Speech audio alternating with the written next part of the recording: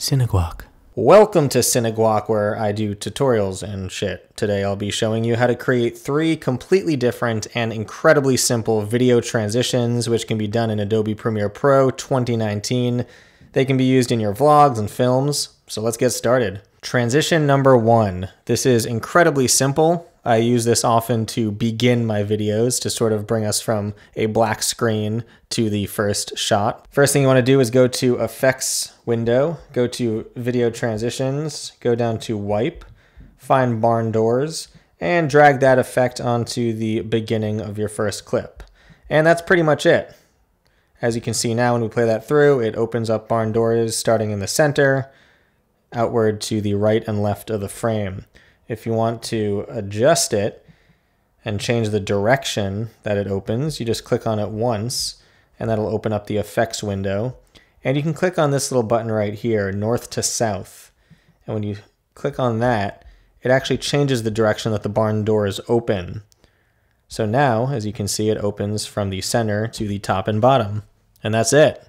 Transition number 2. I actually created a whole separate video on just this, but I will give you the cliff notes. It's a simple light leak transition. What you want to do to begin is first just go to my website, cineguac.com, head over to the Free Stuff tab, and scroll down to the 4.6K Light Leaks and Flares free download. Click that, and start downloading the Light Leak pack right here for free.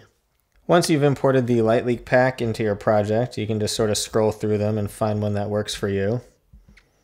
When looking for a light leak transition, I like to find one where at one point during the clip, the flare takes up the entire frame, kind of hides the transition a little bit better. So let's just drag this one right above the 2 clips that we want to transition between, and make sure that it takes up the entire frame right where the cut happens between our 2 clips. So let's just drag that over there just like that. And then select the light leak layer, go to Effect Controls, Blend Mode, and select Lighten. You can also do Screen or Color Dodge. It's really up to you. Let's choose Lighten in this case. And there you have it, a nice simple light leak effect. Transition number 3. This is one of my favorite transitions. It's kind of like a dip to white, except a little bit fancier. What you want to do after you have your 2 clips on your timeline, go to Effects and type in Levels. This is in the Video Effects Adjust subfolder, and drag the Levels effect to your first clip. Then what you want to do is scroll over to where you want your transition to begin. So it should be, a couple frames away from the end of the first clip, and set a keyframe right here where it says RGB white input level. Set a keyframe right there, and then move this over all the way to the end of the clip and set this all the way down to 0. As you can see now, it basically increases the brightness and contrast almost completely to white.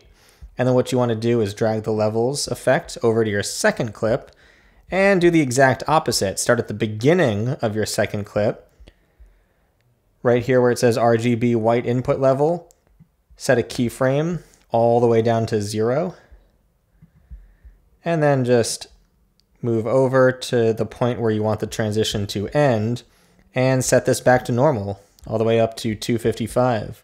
And as you can see when you play that through, you have a very fancy flash to white effect.